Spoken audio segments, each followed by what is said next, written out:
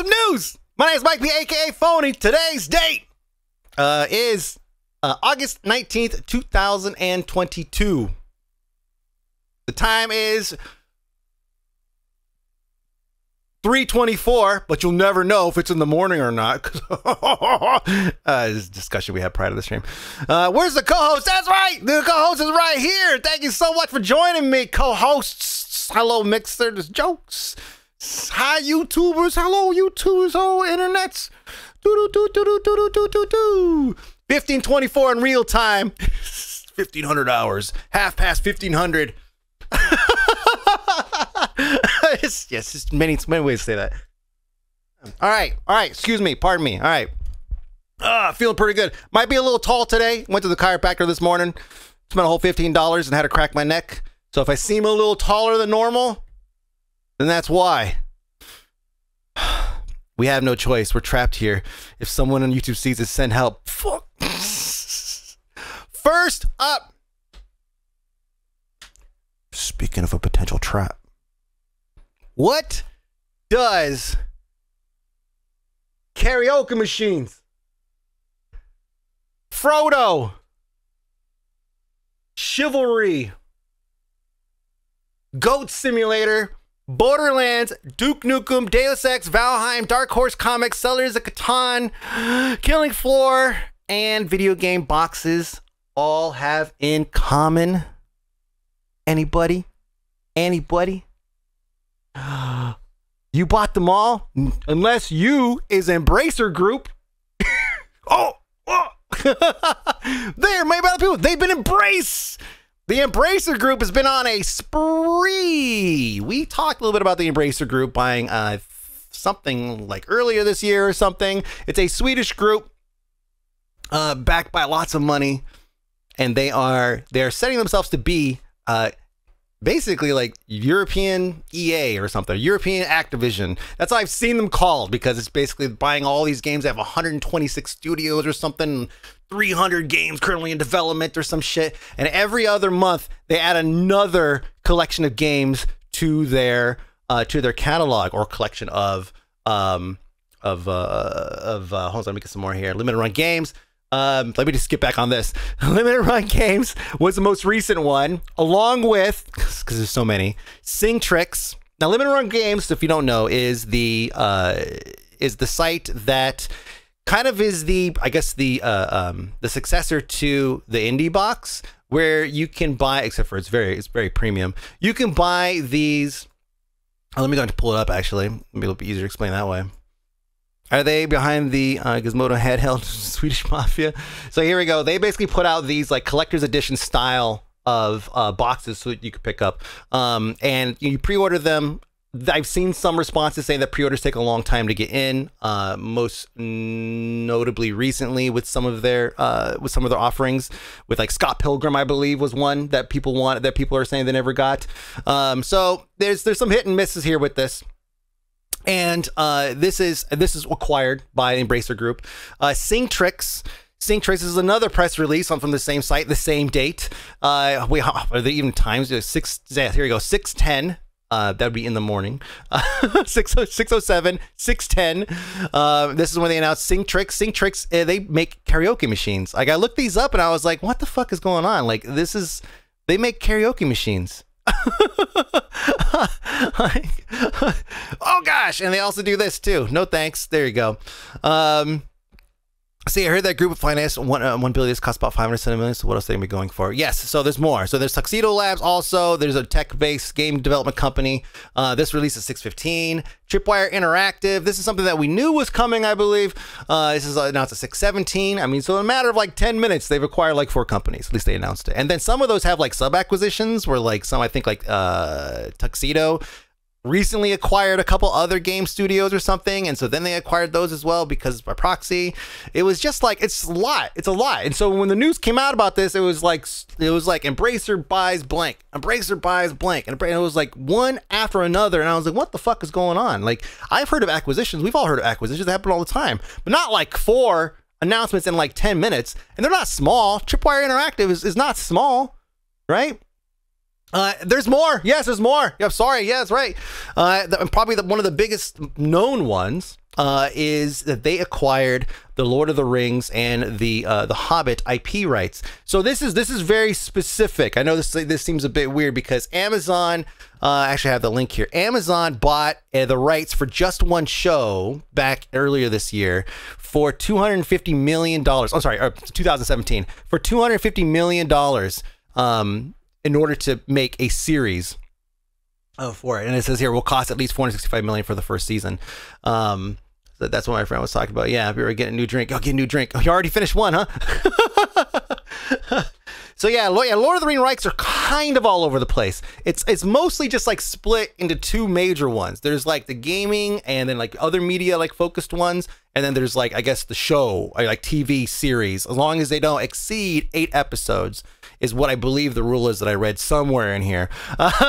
So there's really specific rules with IP and how they're allowed to use it, but they did pay, you know, 200 something million dollars for it. And then meanwhile, Embracer Group comes in and spends about $500 million, I think like 750 Swedish crowns.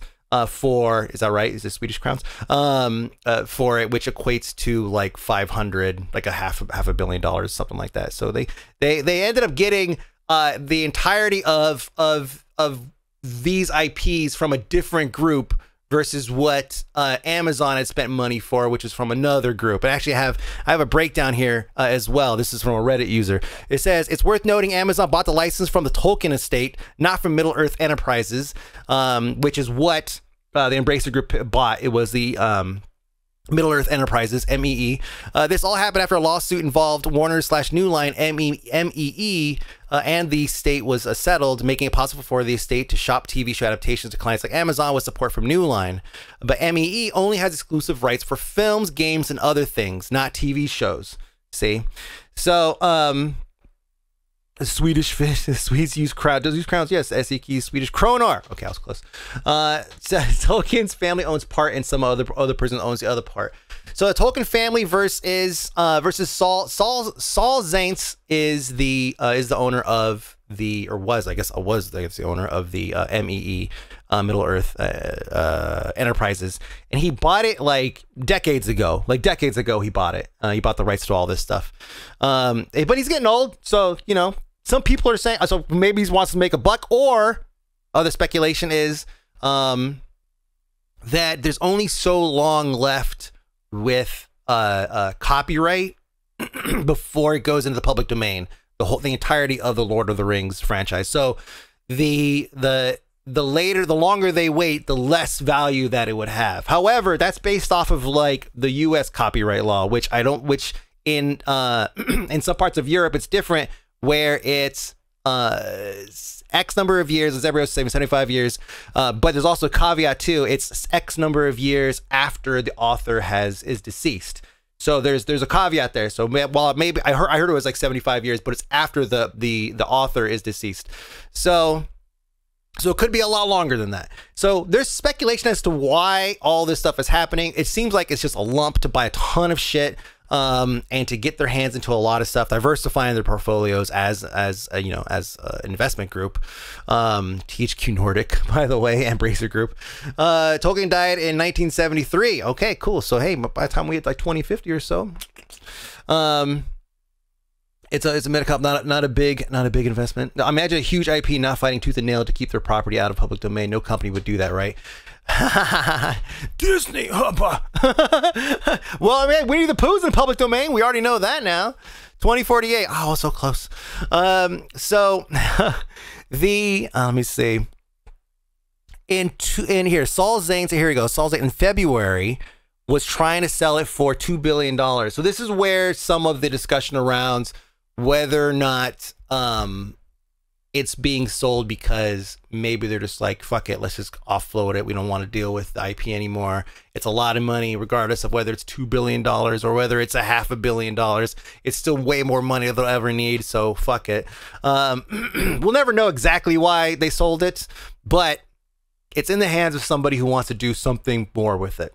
And, you know, the Hobbit movies are just kind of okay, so, you know. But the games are hit and miss.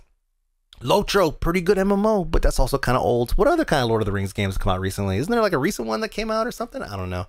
But He wanted $2 billion for February, ended up selling it for less than that, only $500 million. Fantastic might be. Are you going to play the next box? I am not going to play the next box. I don't even know the name of the next box. There's something about dragons or something, right? I have not followed that shit in a long time.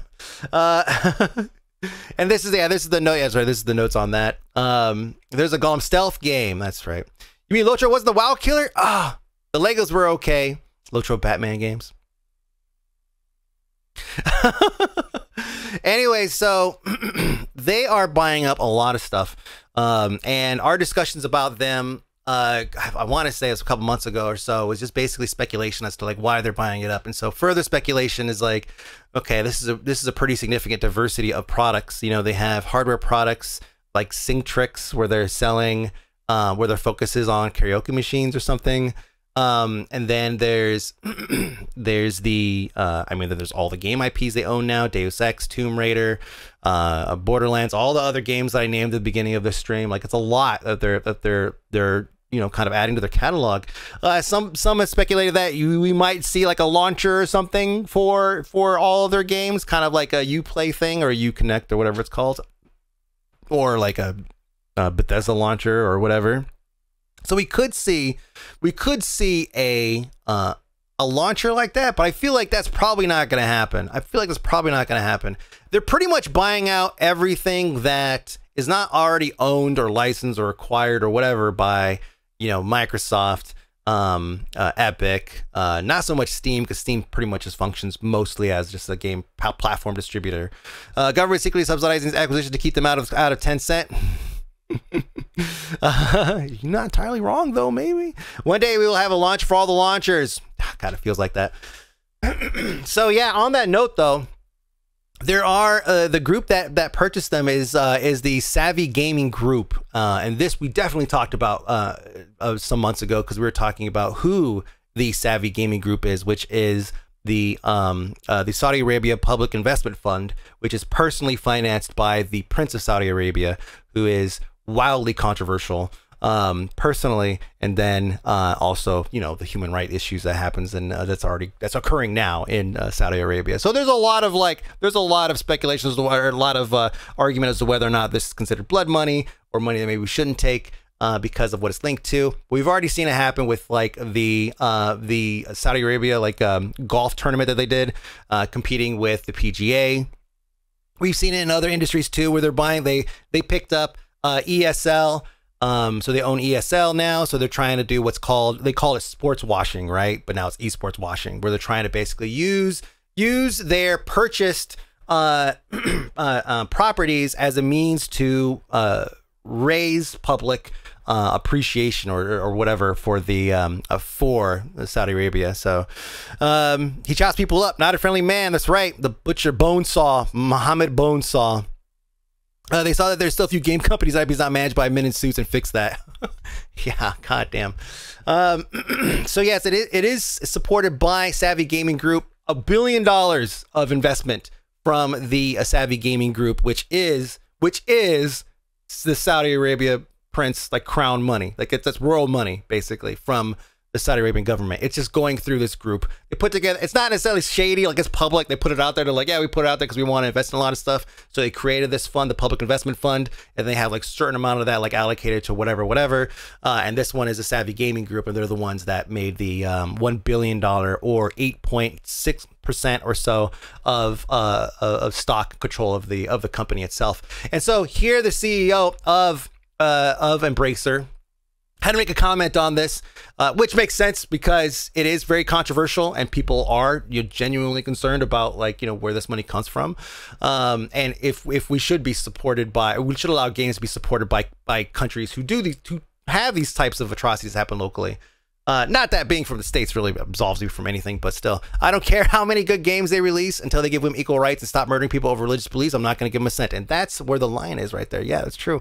That's a good line to draw, right? Like, it's true. Like I said, like the U.S., like we're not like the good guys or anything, but I mean, but compare and contrast, we're like light years beyond and ahead, evolution-wise, than the Saudi Arabia. We just don't have that money. That fuck you money. Fuck you, Prince money. Sound like Microsoft, you almost don't hear much about Embracer Group and other amount of companies they gobble up.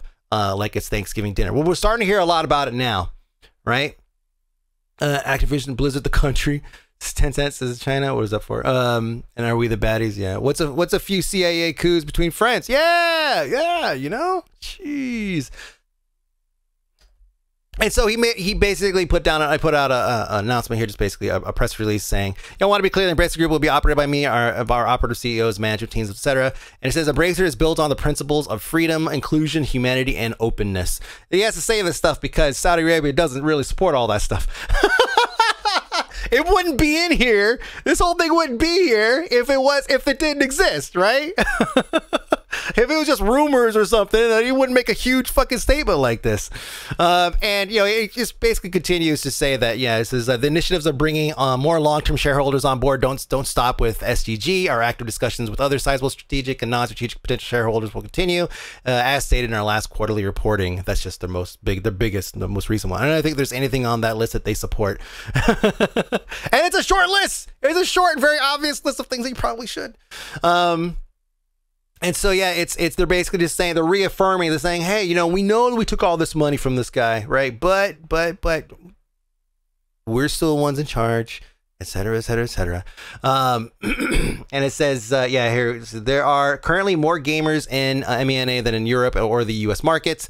The Embracer and the SSG team, led by a longtime industry veteran CEO Brian Ward, have spent the last 6 months learning about each other and sharing thoughts on how we can work together to grow in the future.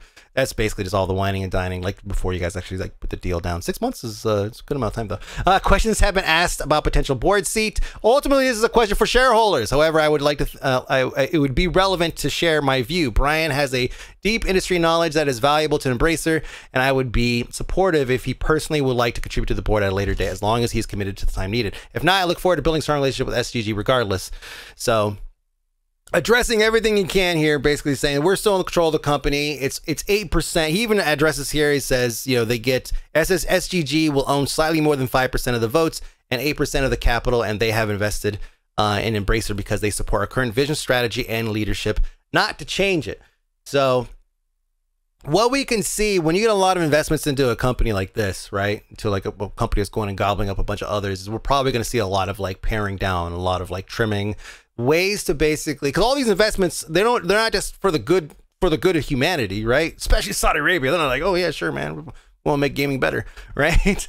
They're getting involved because they want to return on their investment, right? They want to just get richer, more money. They could more money, buy more stuff. So the best way to do that is if you're acquiring a lot of companies, is go through and see where all the fat is and start trimming. So what we'll probably see over the next few years, because a lot of these things have several years or so before they have to come due, right? Whatever return that they expected to get. We're probably going to see over the next few years some layoffs and everything coming from any of the 120 studios or whatever it is that we saw that they are part of now, or they're part of them now. Buy more Lions and Lambos. You can never have enough Lions and Lambos, dude. Just like Musk. Yeah. So this is the current state of Embracer. And they are buying a lot of game companies. The announcements they put all in order here, 1, 2, 3, 4, 5. There's another one. 5 was this one. It's just a lot. Let me see. Do you know why I can only see on PC and not Apple TV since I have no idea, Ruben. And they'll shake their heads and wonder why their games are shitty. I have a hard time believing Embracer will ever publish a game with a healthy monetization model. Yeah, we don't I guess we don't really know yet, right? Because they've only been a company for 10 years, and they've only started really acquiring games for 4 years. And one of their recent games that was released, and this is pretty much THQ Nordic, right? Direct, was 4 letters, starts with with an E, and it was a sequel. It was Ezel or Exel or something. Anyways, whatever it was, apparently it does not have good reviews, or it's not doing good, or something. But yeah, it's hard to really say. It's hard. You can't really base an entire acquisition group or investment group's success on a single in-house game release when they're in the business now of acquisitions and then doing something with those IPs that they have acquired, and that's going to take time, right? So if you see it, from this point forward, you see anything related to Lord of the Rings that's not Amazon's TV show, these are the guys that own it. Just glad to see you up and about. Stay classy. Hey, man, thank you. Thank you. Yeah, I am. I'm trying to stay up and about. That's why I go to a chiropractor. For my one time that I went. And the last 2 years is the vast majority of the acquisition. I seriously doubt they will affect anything. These acquisitions are really just there to up their investment game rather than increasing development quality. I also think that Warner Bros. Put a patent on the Nemesis system that was used in Shadows of War, so they could not use it. Oh, really? How funny. The most talked about system in that game. There's like 2 games now, right? But yeah. Huh, how great is that? Yes, thank you. Alex 2. Yeah, I read an article. I didn't look up the game itself. I read an article that said that it's, you know, it was trying to basically paint it as a, so they have 850 IPs, as not doing too well, right? And I don't know anything about the game. Let me see. Alex 2 on Steam. Mixed. Okay, so yeah, it's not doing too well. I would say mixed is probably not a great review here. That was March 1st, 2022, THQ Nordic. But again, it's THQ Nordic, which is Embracer Group, but you know, you cannot judge their one in-house release as a barometer for like how their acquisitions are going to go, right? How the success of their acquisitions are going to go. Like LX2, I've never even heard of LX1. And maybe it's because I don't pay attention to a lot of THQ Nordic games, which is kind of not true because we played a bunch of them here. But I mean, I'm not gonna. They clearly have billions of dollars to spend on shit, so I don't think this one game's success is it's not going to determine their investments' futures. So now they have 850 IPs. God, that number just seems so realistic. Actually, is that an actual number? I believe you. I believe you. Speaking of Nordic, what is this? Oh God, please tell me this is something I can play on stream. Tempest Rising. Okay, well, this is another time here. All right, moving on. Speaking of money.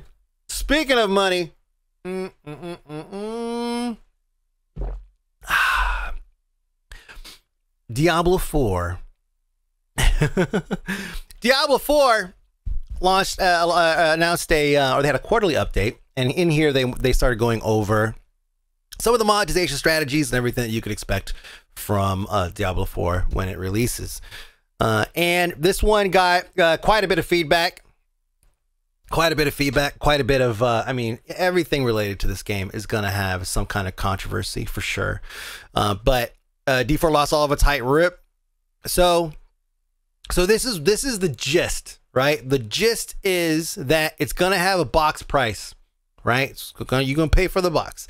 It's going to have a skin/cosmetics shop, and it's going to have a battle pass for seasons to get into like the premium raid tier. Oh yeah, and then paid future expansion packs. So it kind of sounds like Destiny in a way, right? Destiny 2, Destiny 1, where like you pay for the game and then you pay for cosmetics and then you pay for whatever, and then this is the battle pass, season pass, and you pay for expansions. So it basically sounds like an MMO. It's not, I mean, it's not like you buy it and then you don't pay any more money. Those days are gone. This is a game that they're launching as a service. Sounds like a pass to me. Better start saving my WoW golds. Are you sure they're allowed to use that stuff yet? I don't trust anything they say. Even though Destiny is now base free. Right, yeah, now it's free. And I'm sure eventually Diablo 4, the base model, will be free as well. I wouldn't buy it at start. It's going to be free eventually. It's going to be free. There's too much monetization happening. They're going to make so much money on monetization too from whales that they'll probably just be like, fuck it, the box prices doesn't even matter. Make it free, get more whales in here. Activision was thirsty for another live service after Destiny. That is very true. Is the Battle Pass cosmetics only? So the Battle Pass is basically gives you access to like premium loot and all that stuff. Whether or not it is cosmetics, it does not seem like it. Actually, you know, it's hard to tell because in Diablo Immortal, the premium service or premium whatever that you get for premium runs gives you like hella good ass loot. So yeah, it's I don't know exactly how it's laid out. Not with these expensive cosmetics. I'm gonna buy it. Cosmetics only, it says in the article. Yes. Okay. So some time ago, talking about Diablo Immortal, there was a comment here by Wyatt Cheng. Wyatt Cheng is the don't you guys have phones? That's the guy, right? And so he's responding to Zarin, who is a popular Diablo 2 / Diablo / PoE player. And he says, hey, Ziz, I've been pretty upfront in many of my interviews, though apparently not in the past. That gear was the 12 item slots. He's talking about being able to spend money to buy power in the game. And Wyatt here is saying specifically, he's saying that in the interviews that you cannot buy gear that's in the 12 item slots, right? It says, in many interviews also clearly state that money can advance gems and legendary gems. I'm sorry if that wasn't clear here. Gems can be used to make gear better. So effectively, yes, you can buy power. It says not being able to buy gear, the 12 slots. it's like actually it's like very nitpicky here. It's like not being able to buy gear in the 12 slots or XP remains important to the team. For what it's worth, I appreciate you check out the game and blah blah blah blah blah. What he doesn't make clear is that the gems are literally 90% of your character power. Exactly. It's very disingenuous. I actually went and looked up the original tweet to see if I could find it, and see if it's real. And then here's a follow up here by Zazarian. He says, I think a lot of people were expecting or became. Sorry, a lot of people are expecting or became hopeful was that you couldn't buy more power after seeing that statement. And there ends up being a lot of things you can buy, upgrading battle pass, extra chests after dungeons that affects your character power, and it makes the post you made seem come across as disingenuous and disappointing to people that have been fans of Blizzard for such a long time, and it makes it matter a lot less important if you can't literally. Okay, so this is extra words here. It makes it a lot less important if you can't literally buy gear when you basically can buy power anyways. You guys get the gist. And so yeah, he does respond to this, and he says that let me see. He says you can only upgrade. He's quoting himself to show that he was making the distinction, but I mean, he was still doing it in a very disingenuous way. Come on, let's monetize Rift Keys. I don't have the company. I want to see the world burn.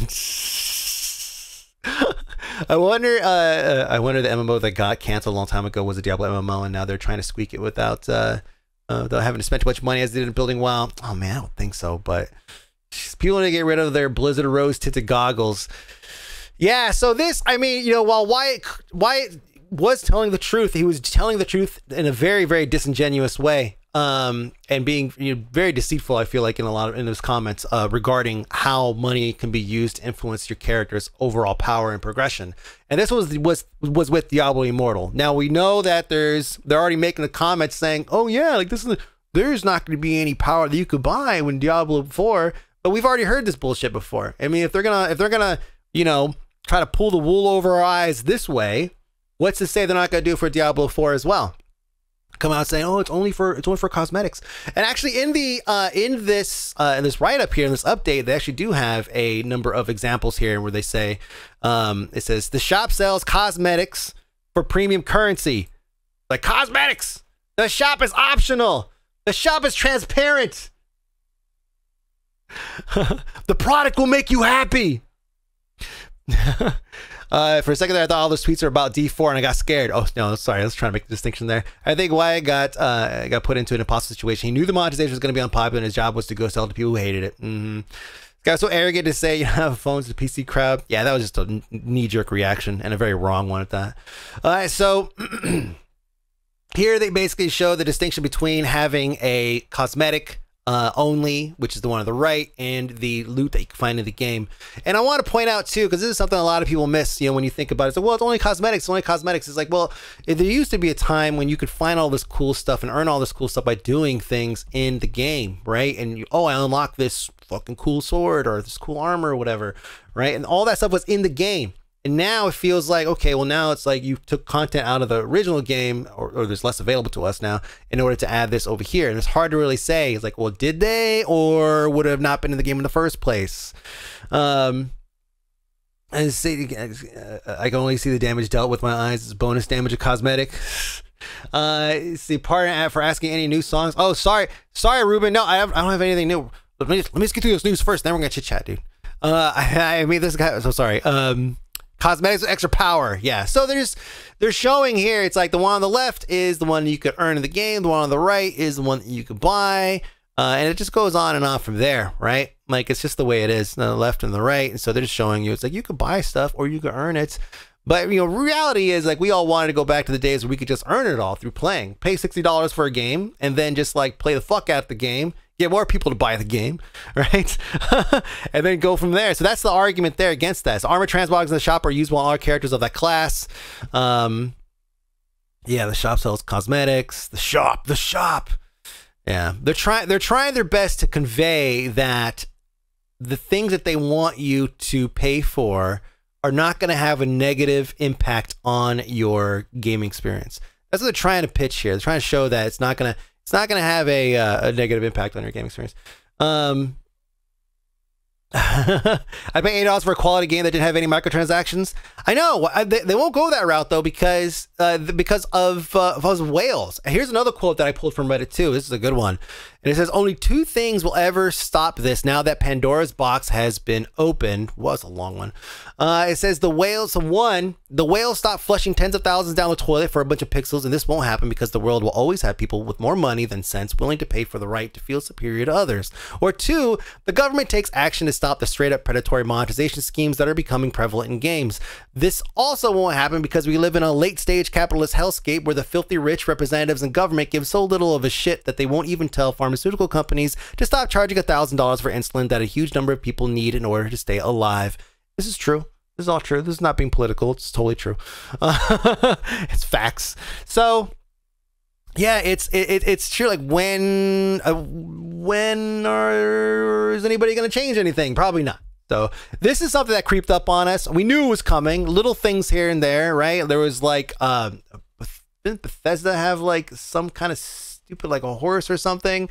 WoW had their Sparkle Pony. There was like all these little things that were kind of, we're going to test the waters here. And then all of a sudden it was just like, now it's like part of the core gaming experience. Horse armor, that's what it was. The horse armor. That was so long ago, but still, it was like one of the first ones that we all flipped out on them. We're like, what the fuck is horse armor? Like, what? I mean, Capcom has cosmetic DLC with Sunbreak too, but you have so many cool looking armors in games, special ones you can just get grinding, and their DLC is not expensive. Oblivion's horse armor was such a joke, and now look at us. Thank you. God. We were the test crowd. Yeah. Damn, I'm glad I'm not poor. Wait, shit. Yeah. So see, there you go. So yeah, it was I mean, that was the first step towards, it was like the small domino, you know, in the meme, like the blast domino is like, you know, some world ending, you know, something. It all started with this one little fucking Oblivion horse armor. It feels like we need to keep waiting for the next indie stroke of genius like Valheim. Large releases are so meticulously calculated, which is understandable because of the money involved. Yeah, Valheim, you know, there's some, like, we have some comments about Valheim too. I'm sure you probably do as well, with the slowness of how they're getting things updated and everything, especially now they're backed by the Embracer Group. Where's the money? But yeah, it's you know, Valheim actually, just before we keep going on this, Valheim actually was so successful that when the Embracer Group reported being like having losses of like hundreds of millions of dollars for the quarter or the year, I think, they said specifically that it was a little unfair because the popularity of Valheim was way beyond what they could have expected, and so of course it was going to dwarf anything that came after it because it was not a games as a service. Now, they didn't say that part, but that's the part that, you know, they were thinking. They're thinking, fuck, man, this game was so popular, we could have turned it into a games for service, live service title. We could have had it. And now they're just like, fuck. It's over though. Hades though, yeah, Hades is a good one. Inspired a lot of other games. Thankfully, all the games that were inspired by it, or just all the games in that genre, didn't like flip and try to start making money off of like little shops or whatever. They just don't really have that kind of I guess presence, you know, in the market to do that. Like Valheim announcing a shop. Oh my god, can you imagine? Like, we would flip the fuck out and then basically finish forgetting about Valheim like the next day. Since we're on Activision, this showed on my feed 10 MMOs I took aim at WoW, Rift, and Elements on the list. Perfect. What? It's perfect 10 MMOs I took aim at World of Warcraft. Oh gosh, let me just open this real quick to see. I'm curious how many of these I've played. Warhammer Online. Hey, I played that. Age of Conan. Played that for a second. Algonon. Didn't play that. Star Wars Old Republic. Played that. Rift, played that. Runes of Magic, I've not played Runes of Magic. Alad's Online, I can't believe that's on this list. Holy shit. I played that too. How'd that work out for you? Insane price of the cash shop stopped it. Pretty cold in the West. That's right. Yeah, this was really early in really early in free-to-play games. And when they announced their cash shop in the West, people were just like, fuck that. It was like simple stuff too, like boosts, you know, like it was like XP boosts or whatever. WildStar, we all know what happened to WildStar. Project Titan, does that really count?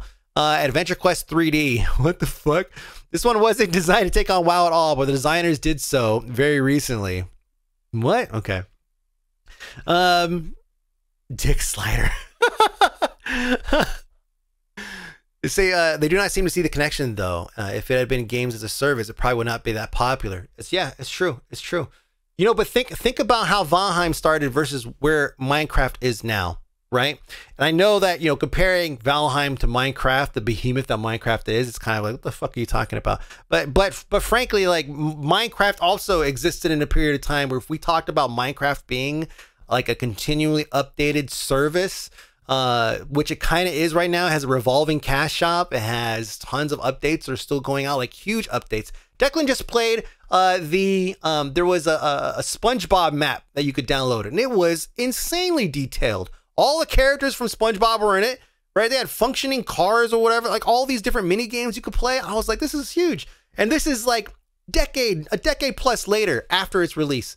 Right, but at the beginning, we would never have looked at the game and just say, "Yeah, Minecraft totally. It'll be around 10 years. People will be playing. It's gonna be huge. It's gonna be massive. All this stuff." Nah, it took a company like Microsoft to basically make that happen. With Valheim, you know, starts off kind of small, right?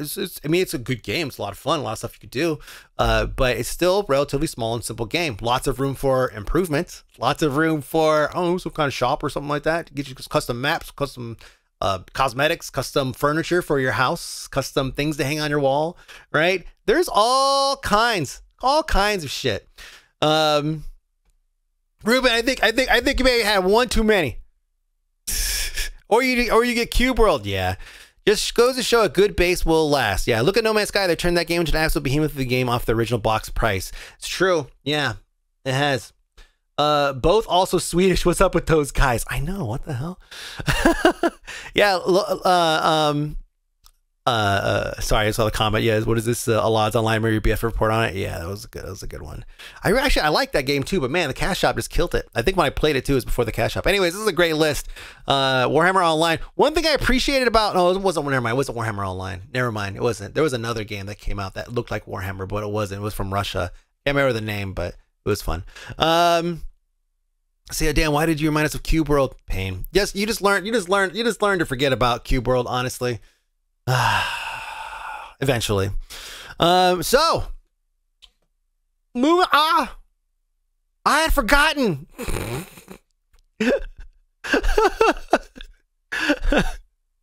It's like the game. Oh man.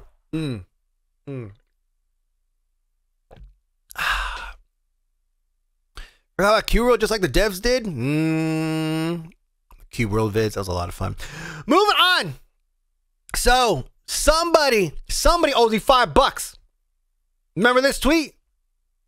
So this was August 1st, and TwitchCon, so here it goes. TwitchCon updated their health measures page. We talked about this, I think the last news, that they were going to not require masks in San Diego. Now, in this past period of time, and I think actually before we talked about it, the announcement was made that they were not going to require masks. Then later, San Diego, maybe county or whatever, made changes to their local recommendations saying that I think you didn't have to have masks on indoors. So that supported them Twitch not having masks, right? Prior to that, though, like a week and a half or something, there was a convention, anime convention or something, and they had to have, or they did require masks, or they said they required masks. Okay, so call that a mile away. It was this was the easiest call. This was the easiest call. Oh, that's right, Calicom. What was it? California. That's right. It was California. That's right. Most conventions are still requiring masks. Yeah. So it was weird that Twitch was going to announce no masks.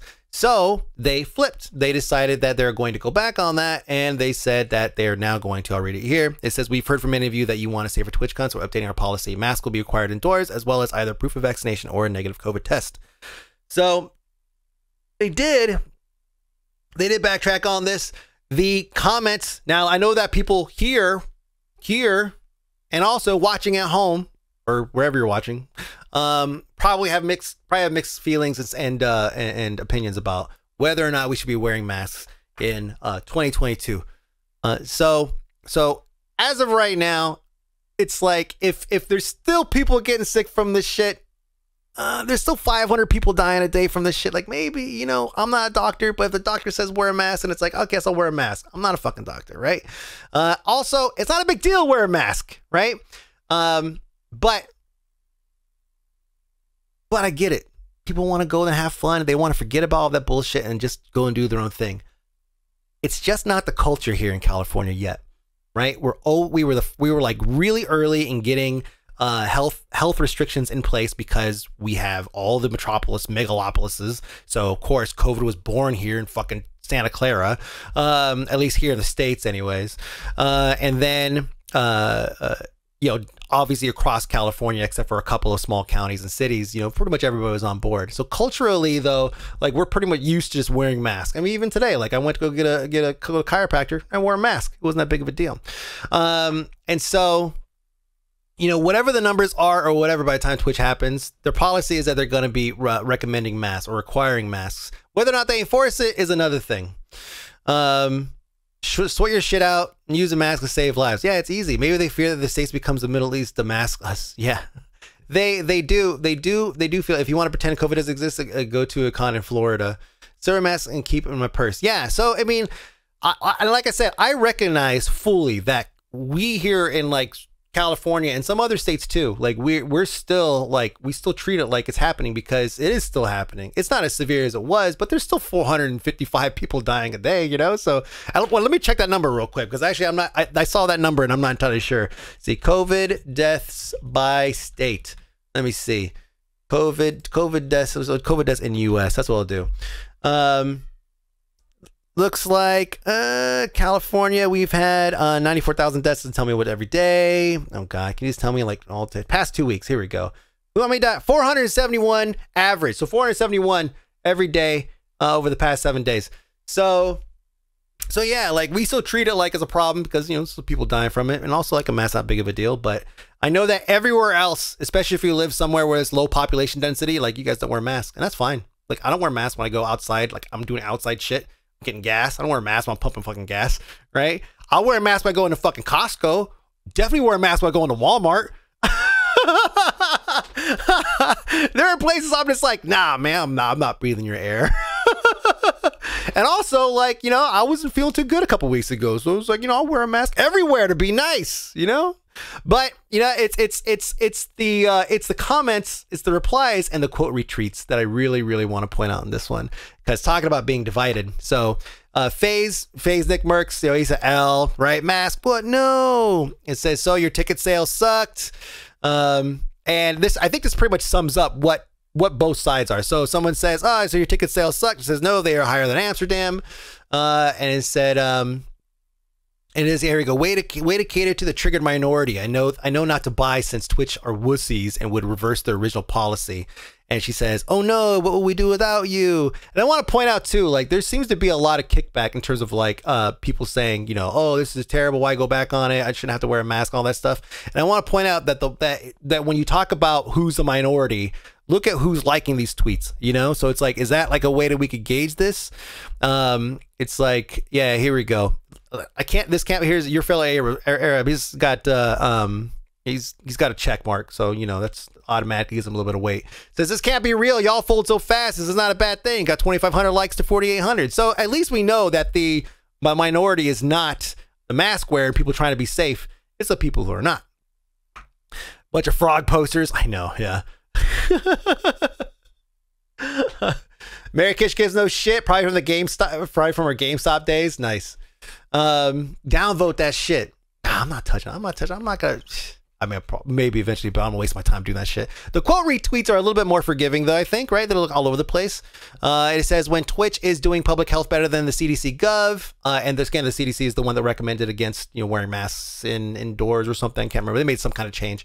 And it says, yeah, it says, oh, TwitchCon, I thought we were friends. Why have you abandoned me just to protect a few thousand humans? Me reading the comments, boo-hoo. So yeah, I definitely feel like, just judging by the response and the reactions and the engagement on this one post, while there's definitely a lot of people who are against masks, which is fine. You could be against masks. You just have to wear one. There's definitely more people that are still leaning towards being safe and protecting other people. And that's what masks are really good for. You know, it's like, they're good for keeping your spit in your fucking mouth, so that way you're not putting shit all over the place. And so that's where Twitch is at. But somebody owes me $5. Your face has to be against the mask for it to work. So when I'm talking to somebody, we both gotta like get up in each other's faces. Being anti-COVID measure has a high correlation with being loud, I found. Yeah, it's true. It's true. It's true. Hey, take it easy in the comments, YouTube. All right? Don't get fucking crazy. Don't get fucking crazy. Unless you're going to Twitchcon and get crazy. Tuck that nose in. Mike is fishing for subs. Wait, what? How? Tell me what the secret is. So yeah, they've backtracked a little bit on that. So I love people that come into my Walmart with their masks on their chins. God. Yeah, COVID has definitely made me realize how much I don't want to breathe in, like freely breathe in what's coming out of other people's mouths. I never had an issue with that before. I don't think about it or anything, but whenever I'm going to like a place like Costco or something, Sprockety, by the way, thank you. Someone's a fish for subs, my dude. Such a Californian, I know. But now when someone's like talking, it's like blah blah blah, and I can smell their breath. I'm like, what about farts? Can you get COVID from farts? It's the people who think the mask is only to protect them that are usually against them. The people who know it helps everyone usually are okay with masks. Exactly. Yeah, that's the biggest thing. It's like, you know, you're keeping your spit in your mouth, you know? Man, the shit that I see, I dropped off Declan at school, and, you know, all the parents outside wear masks, right? Which I thought was a trip. Like, I don't really wear masks outside like ever, right? Not lately. During the height of COVID, I was, for sure. But like, you know, they gathered up outside. They're all gathered up outside the school because they're not allowed on school premises because of COVID. And they're all the parents are like wearing masks. And I drop off Declan, and this parent like pulls down his mask and fucking sneezes, right? And blows like, I mean, it was the morning, right? So the sun is like coming up over the mountain. It was like golden morning hour, right? And so you get this like beautiful sparkle of fucking spit spray and everything. Like slow-mo guys. And then he puts his mask back up. I was like, fuck. And there's tons of people around. Everyone's wearing masks. And they're like, fuck. Oh, God. Dude, like one of the huge upsides of the mask is if you go in certain areas and you have to walk past someone, say homeless, you don't have to smell that thanks to your mask. Yeah, my mom went to go visit my brother, and he lives somewhere where they don't really wear masks. Okay, and my mom was wearing her mask in the house. My brother was like, it's not because of COVID, right? And my mom chimed in. She was like, it was because of his farts. She's saying, like, wait, sorry, Chris, if you're watching this, but my mom said that wearing a mask actually helped us. You didn't have to smell his farts. And I was like, oh shit. Does that mean that like fart smell particles are like bigger than what the you know, big enough to get caught in like the mesh of a mask or something like that? How does that work? I don't understand the science behind that. But you know, it seems like it's something that might work. Hell yeah. Yes, to an extent. Yeah. Oh my God, I don't know what the fuck. They definitely are poop particles. Time's gone too long. You seem fine. I am fine. Had COVID twice, maybe 3 times, but the first time fucking sucked. God damn, first time fucking sucked. Anyways, fart smell particles. This is the random stuff I sub for. That's right. How big are those? We looked those up after the stream. Anyways, moving on. So, NexusMods, thank you to the person who dropped this to me in Twitter. I appreciate it. By the way, also, like, if you guys have like news stories and stuff that you want me to take a look at, not all of them are going to be covered because sometimes it's like I don't give a shit about this thing, and also it's not as impactful as like some of the other things we're talking about, like Embracer Group buying up all the companies. I don't care what's happening in some random little game, some random micro community. It has no impact on like overall gaming's. And so, but I appreciate when people bring shit up to me. So thank you, because it's a thought that counts, right? It's thought that counts. Even if I take the present and I return it to Amazon, right? Even if I return the present to Amazon, I still appreciate the thought. So you can always, but my BDO killed. Yeah, you can always drop it to me on Twitter through a DM. My DMs are open, or you could drop it to me as DM in Discord as well. So I'm there. So I thought you were a variety streamer. I am. How much more variety you want? God. I gotta dig deeper, get right into the minutia of every game, the politics. So speaking of local politics, but this is NexusMod, it's kind of a big deal, right? So this was actually a pretty funny read, and I'll try to just highlight some of them here. But basically, I'll start us off. It says, recently there's been silly drama on our site that sparked someone uploading a mod for Spider-Man Remastered. The mod replaced the very few pride flags the game actually has with the already prevalent USA flag texture from the game. The mod was removed from NexusMods and the author was banned. To address the banning, which is what a lot of people want to focus on, the mod was uploaded by a sock puppet, so basically a fake account, and the uploader's name was Mike Hawk. Clearly done deliberately to troll a mod with a name like Mike Hawk. What? So they basically say that they banned it, right? They got rid of it, and it says, in regards to replacement of pride flags in this game, Randy Gamer policy is this. It's thus. We are for inclusivity. We are for diversity. If we think someone is uploading a mod on our site with the intent to deliberately be against inclusivity and or diversity, then we will take action against it. The same goes for people attempting to troll other users with mods deliberately to cause a rise. For our part, we will endeavor to do a better job in moderating the site, etc. AKA Mike Hawk.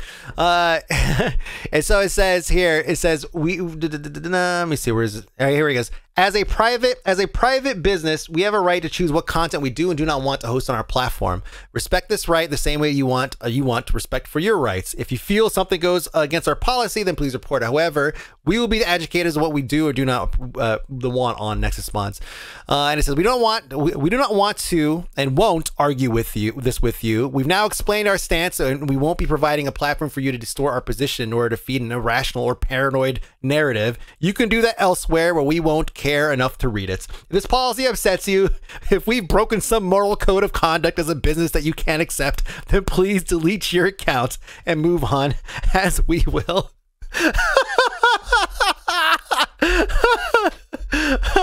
So thank you for this submission. This was such a great little side quest here. I love that.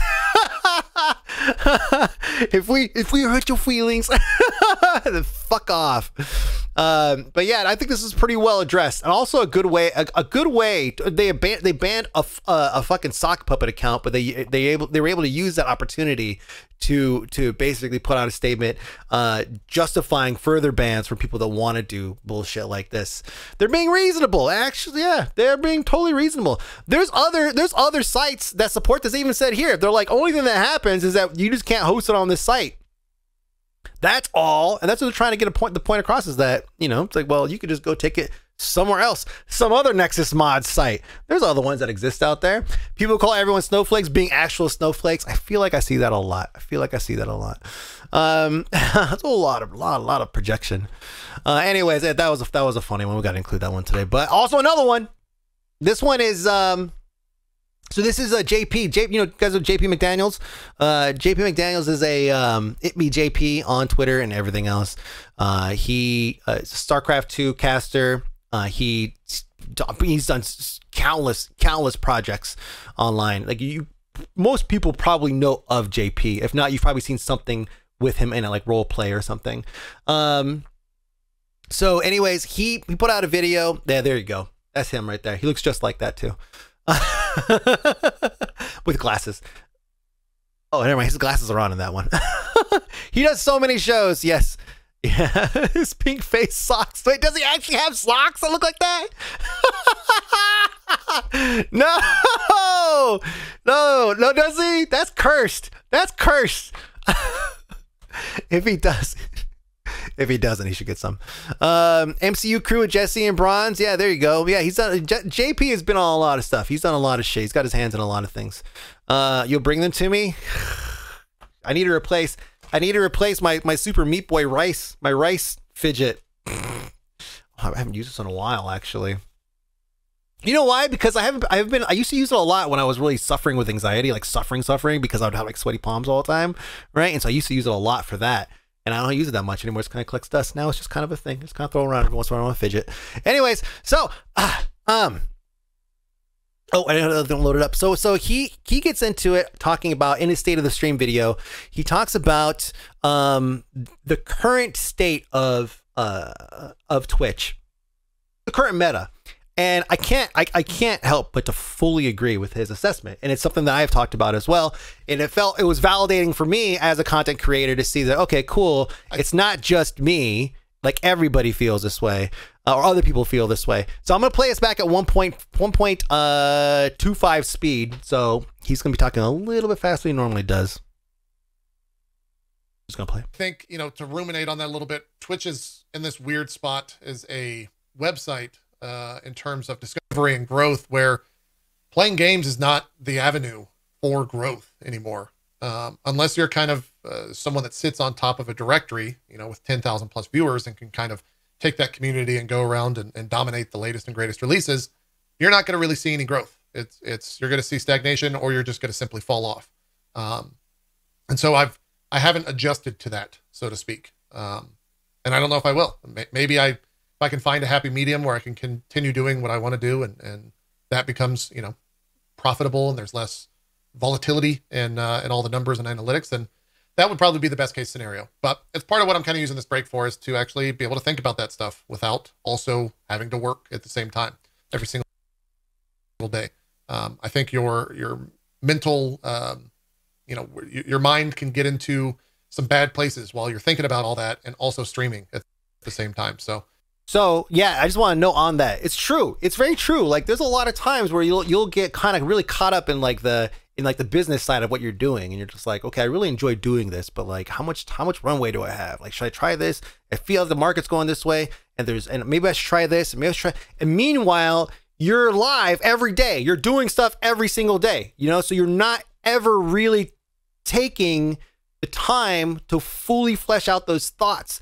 And so all you're left with whatever is the quickest like, you know, like I guess the quickest like summary you can, which is like, if I don't do this, I'm gonna be broke, or I'm gonna have to find another job or whatever, instead of really thinking through like, okay, wait, do I have the means to do this? Can I make these pivots? Can I do whatever?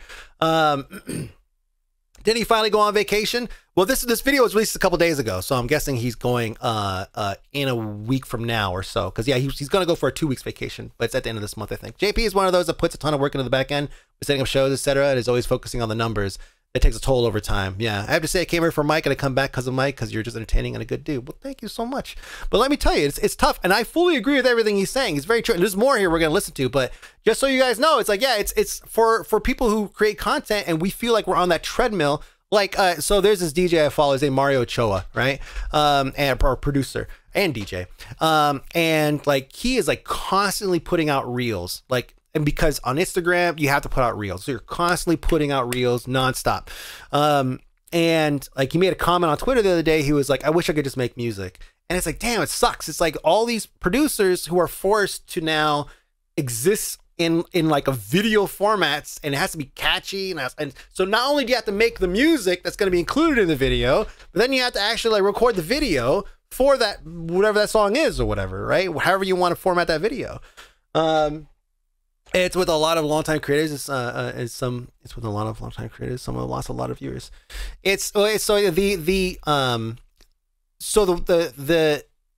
The landscape of content creation has changed so much so that it's like it's burning people out faster than it used to, because the demand is so much higher than it was, right? Like right now, I'm like making Instagram reels, I'm making TikToks, I'm making fucking porn stuff for my adult side. I'm doing gaming shit, like I'm doing live streams, you know? Like there's so much shit that I'm trying to do, because none of it will pay the bills independently. So you have to do all these things in order to make money.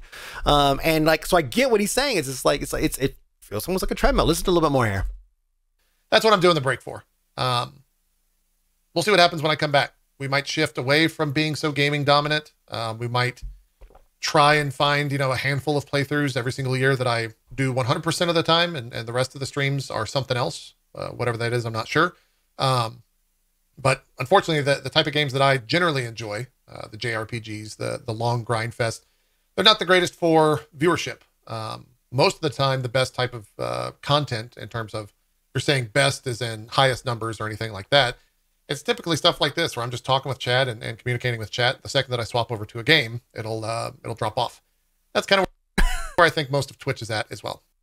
He's right.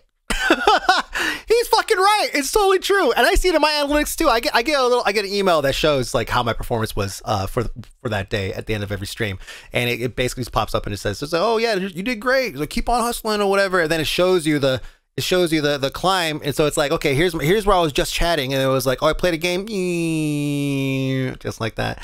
So yeah, it's tough. It's tough when like the analytics tell you, okay, you have to be a React Andy if you want to further growth and engagement and everything. And it's true. And I don't mind. Like, it's not like it's a bad thing necessarily to be a React Andy, right? Just basically, if you don't know what a React Andy is, by the way, it's somebody who watches videos on stream and then does React stuff, right? Comments on them in real time. You should be commenting on it, okay? Kind of like how we're doing right now with JP. This is the React content that we're doing. This is the React segment of the news, basically.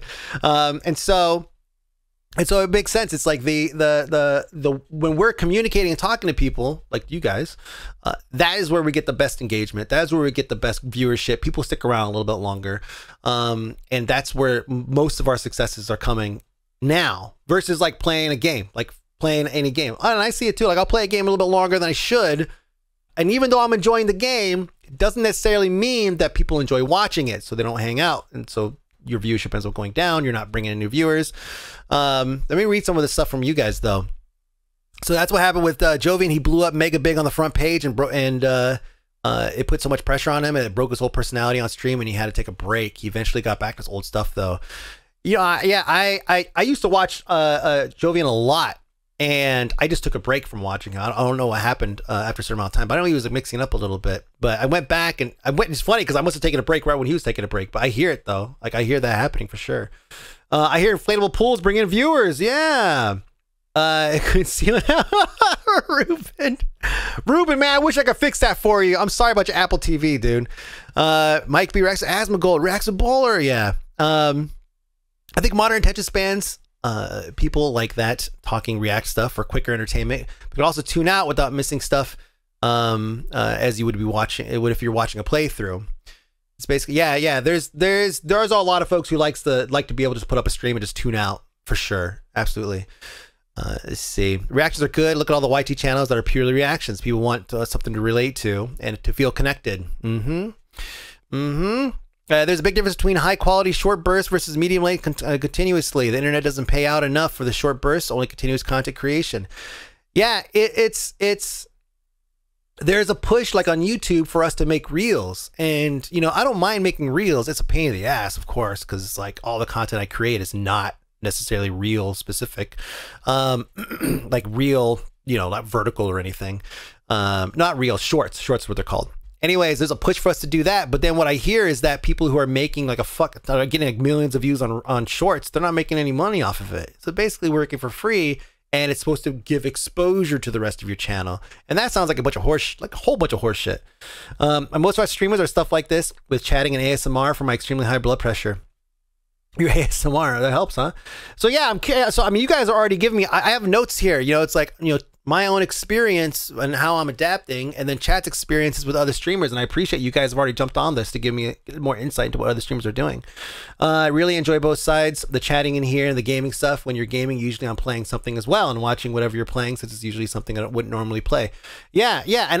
And just so you know, I don't plan on ever like being like, okay, I'm never going to play a game again, because I'm always playing, even off stream, I'm still playing games. That's when you guys should worry, is when I stop playing games off stream. That's when something's wrong with me, right? But no, I still play games like all the time, and like I said, some of it's probably games that people don't want to watch, and that's fine. Like I'm playing Fate Tactics right now. It's not the most exciting game. I fall asleep playing it myself half the time. So if you wake up, you know, if you're in the UK or something like that, or wherever, and you wake up and you see that I'm playing Fate Tactics at 4 o'clock in the morning my time, just know I'm sleeping on the couch.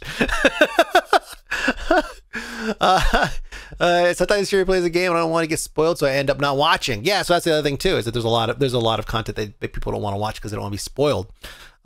Anyways, I think you guys already get it. You see what's happening. There's a lot of like, it's like, okay, well, if I do this, then this person's going to tune out. If I do this, then this person's going to tune out. There are folks that they're going to be there no matter what you do. No matter what you do, people are going to be there. And that's why you bought Fate Tactics because of me. You want a refund? Oh, that game is so good. It gets so good. Are you kidding me? I still love the game. I just play it too late. I'm just always too late when I'm playing it. That's what we call on Sunday to intervene when you're not playing off stream. So for me personally, what I've been doing to try to basically continue doing what I'm doing here and keep my sanity and also keep growth and everything going is just trying to like change where we could stream. Right? We've already done my first cooking stream. We made granola, and we're gonna do another one probably next week, by the way, because I have this like hot honey and I want to make granola with it and see what it's like. Spicy honey. I don't know. Anyways, and then there's like the garage streams that we're doing, the backyard streams. Like I'm trying to add a little bit of diversity in there because, you know, one, I don't mind the diversity myself. I don't like sitting here in this chair every day to do shows. I'd rather just change it up a little bit. And so I'm trying to add that kind of diversity in this as well. For all of our sakes, really. We could grow the channel some more. We could do all this, but it's a lot to juggle because then after you're done with the stream, like you got to chop it up and make TikToks and shorts and reels and all that stuff. So it's an endless loop of constantly making content. And so JP taking a break, man, that sounds nice. You know, I don't have any breaks planned. I take a lot of small breaks. So I'm not really looking for any kind of like huge, like I'm gonna see you guys in a month thing or anything like that. But yeah, I see I honestly, like 99% of the streams I watch, it doesn't matter what they're doing. I come for the personality. It's mostly background stuff to divert my attention from dealing with IRL. Yeah, and so, you know, one reason why I try really, really hard not to dive too deep into politics on stream unless I'm in a fucking mood, right? Or it's a big thing or whatever, is because I know that this is an escape for folks. I know that it's an escape for folks. And I don't want to go to a stream and then like hear somebody talk about some bullshit that I'm trying to escape from, right? Just like I said earlier before the stream where it was like, you know, watching TikToks that were about people that have anxiety when I was suffering from anxiety, and it's like, no, why are you showing me stuff that's making me feel worse? Show me I need the happiness, please. You're taking a week off in October anyways. Yeah, I've got a couple of small days here and there, you know. Preach doing that now, and he's caught up to live. Great week of him doing variety. Oh, what did Preach do? I have a friend who's making YouTube and TikTok videos of his gaming, and I keep up with I keep trying to get him grounded. He has a career. He doesn't need the stress of endlessly making content and worrying about metrics. Oh my God, this is me with Declan right now. Yeah, I'm trying so hard to like. He loves the shorts and the shorts that I put together with us and all that. But I really, really, really don't want him to get caught up in this treadmill.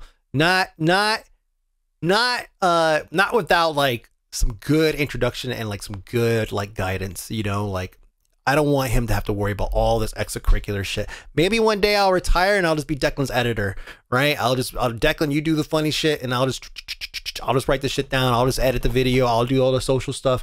You know, I don't want him involved in that stuff. See them numbers? Fuck them. Exactly. Fuck them.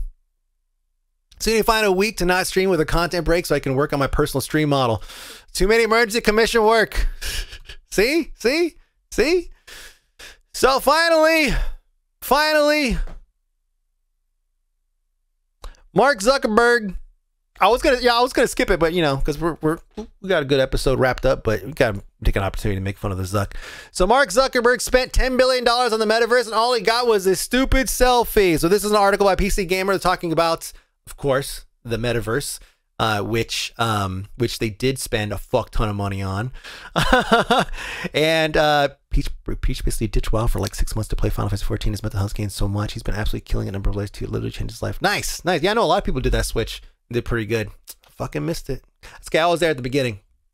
I'm like a Final Fantasy hipster. Anyway, so yeah, bad Bad graphics, man. Bad graphics. I love that. This is actually reads really well, too. I got to read some of this. It says, I don't want to start this post by personally attacking Mark Zuckerberg's eyes, which have in years past been described as two weird little black marbles and vacant black shark eyes.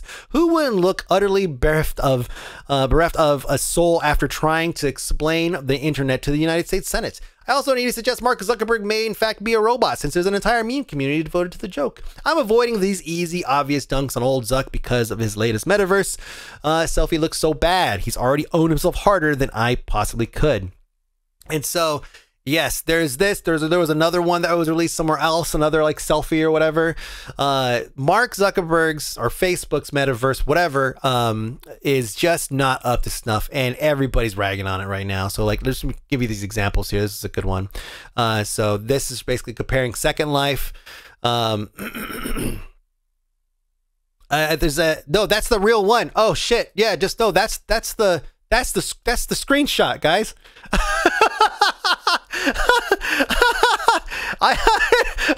You thought somebody, yeah, because exactly. Okay, good. Now you get it. Now you get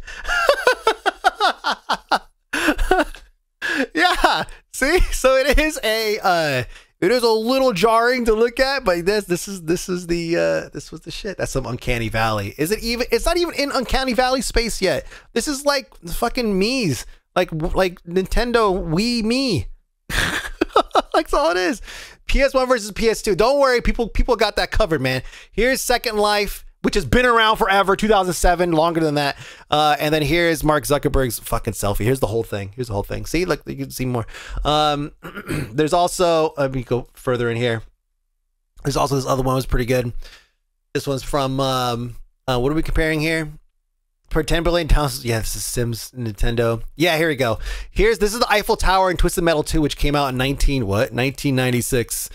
Yeah, there's Eiffel Tower there, there's Eiffel Tower there. I mean, they're just comparing that. You know, it's just not that good. And also, like, everybody's got no legs. And I was reading, I wish I'd saved some of these tweets. I was like deep in some of these tweets. People were saying some shit like, let me see if I can find it. No, okay. Oh, there's more in this article here. God, this is so good. Oh, that's a different article. Hold on, I got a different article here. Everyone's dunking on him, man. Everyone's dunking on him. Yeah, here's this thing. And then let me see. Here's what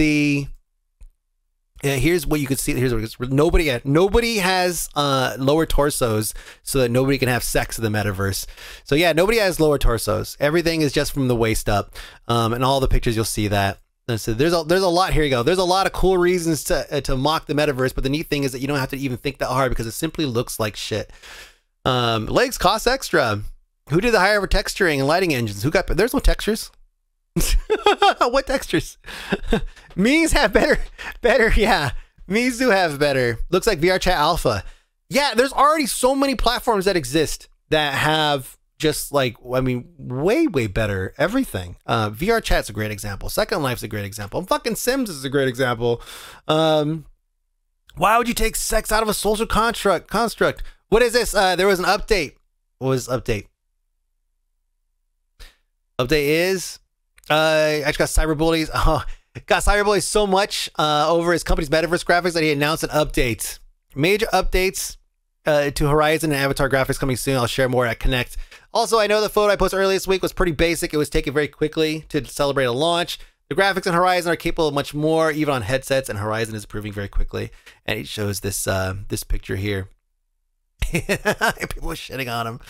I mean, it still looks weird, right? It still looks weird, but whether or not this is how they're displayed in game, I mean, clearly not. If this is the screenshot you gave us, it must be like another update coming later on. But still, now he's looking Pixar. Yeah, like this looks better, but we're not seeing that. And we're not stupid, right? We're fucking gamers. We know when they have a picture in front of a gray background, it's like, all right, so what's it actually look like in the game?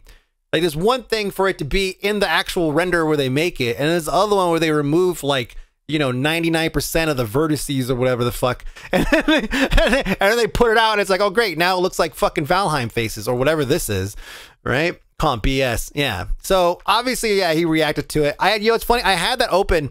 I have that face open. I didn't know what was sourced from.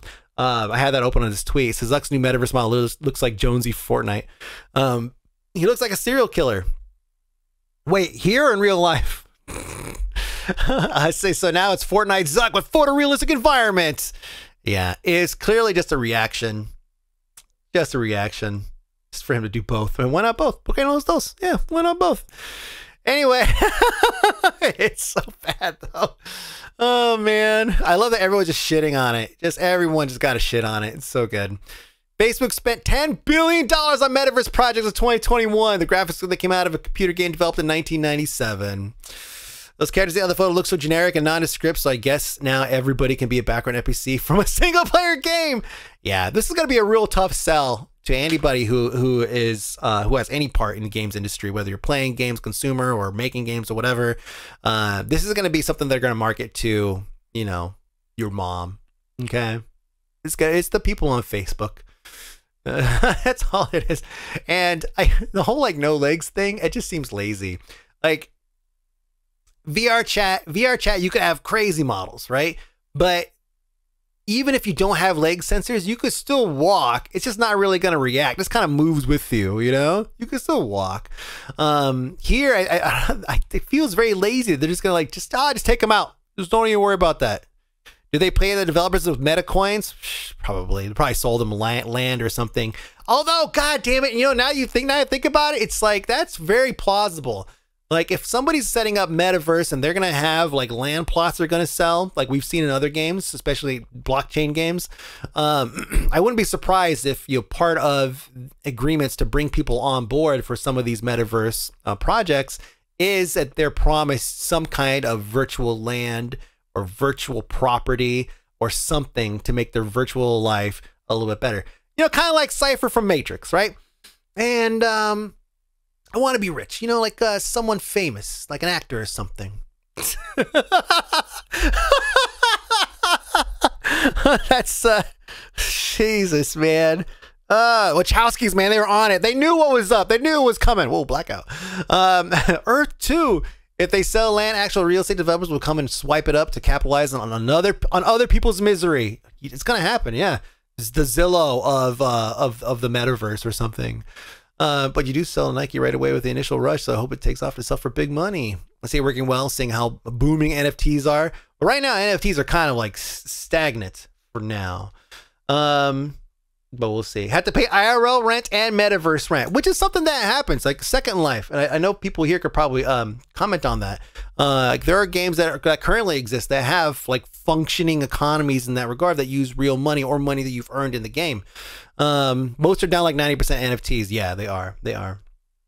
And just so you know, too, just to go back on the Embracer Group, the CEO of Embracer Group was commenting about how he was happy to see that blockchain and NFT talk has like basically fizzled out because now we could focus on just making games. So just, I understand that, you know, with the Embracer Group thing that we talked about at the beginning of the episode, it kind of feels like, well, what can we expect? Because all our experience with all these other big game companies is that's usually bad. Activision, Blizzard, bad. EA, bad, right? So our expectations is like, you're probably going to be a piece of shit when you get big enough, because that's what we've experienced with everybody else in the past. But we already have the CEO making comments saying, thank God we don't have to fucking worry about that shit right now. But that doesn't mean that they wouldn't have jumped on that shit if it did become more prevalent, more usable. I still believe it's something that's going to pick up in the future, but right now we're not ready for it. Ultima Online has actual real estate communities because land is finite there. When I left like 15 years ago, I sold my castle plot for 7,000 USD. Damn, Zabrios. And then you bought a house out in the middle of nowhere, Indiana, and now you're refurbishing it, dude. God damn. God damn. Fake land for real land. You, sir, we should talk. You've got your shit figured out. Hopefully I'll be dead by then. No, because that's gonna be like next year, dude. We'll see. That's it for the news. Chat, you guys can hang out for a little bit, but let's go ahead and say goodbye to everybody on YouTube. Thank you so much, everybody, for watching. Chat, for joining me. You guys are the best. Thank you. Like I said, for me is Capcom. Most AAA studios are greedy fucks. That's right. Buy TikTok. No, I should promote TikTok, huh? AK Mike be on TikTok, okay? That's it. Thank you so much for joining me again, chat. You guys are the best. Fuck, I keep forgetting the goddamn thing.